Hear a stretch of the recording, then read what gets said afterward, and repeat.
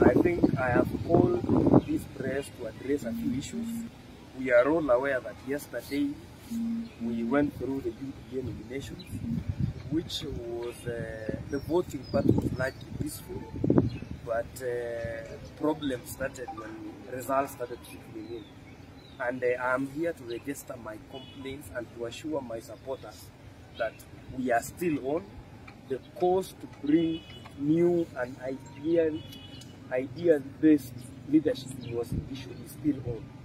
What we are here to register is the complaints on voter manipulation by the first governor of Uasin Gishu County, Mandago, the use of staff, the use of county vehicles, the intimidation of our agents, what they termed as equalizing of votes in some areas, and we have documented around 54 polling stations, and we are here to ask the political party, which we strongly believe in its ideas and we cherish what the party stands for.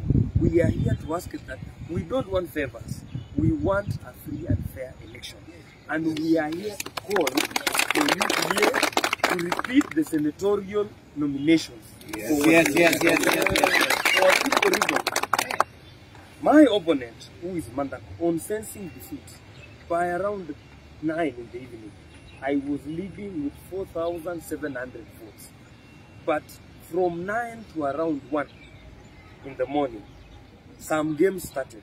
They started in Torojmoy, Kabamoy, where they started equalizing votes. And we are aware of what happened. We have the evidence. We know county staff were dispatched to certain polling stations, starting with KIPCHUMBA Dispensary, MV Patel, and all the way to Momoniat Trading Center, Siwa Machine, Kapsang, and what the instructions were, add 300 votes on top.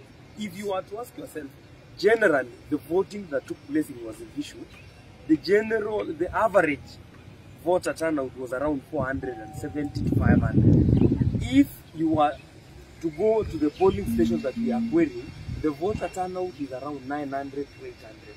And our lawyers have firm instructions to write to the party to address the complaints which are brought forth and to ask the party that what we are asking for, and all my supporters are asking for, is that we want a repeat of the nomination of the senatorial seat.